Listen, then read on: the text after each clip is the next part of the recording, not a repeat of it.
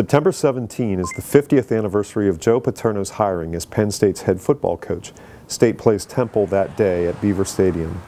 Once upon a time, this would be cause for celebration, a special day to honor the winningest collegiate football coach of all time and one who by most barometers did it the right way.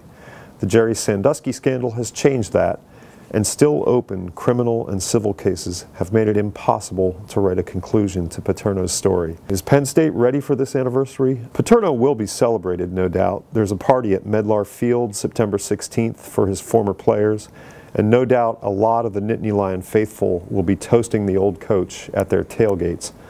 But what remains to be seen is whether sharp feelings between the Paterno family and Penn State's administration, the residue of the 2011 firing, the lawsuits, the uncertainty about the open cases, whether all that can be set aside for a truce that allows for some kind of celebration inside Beaver Stadium.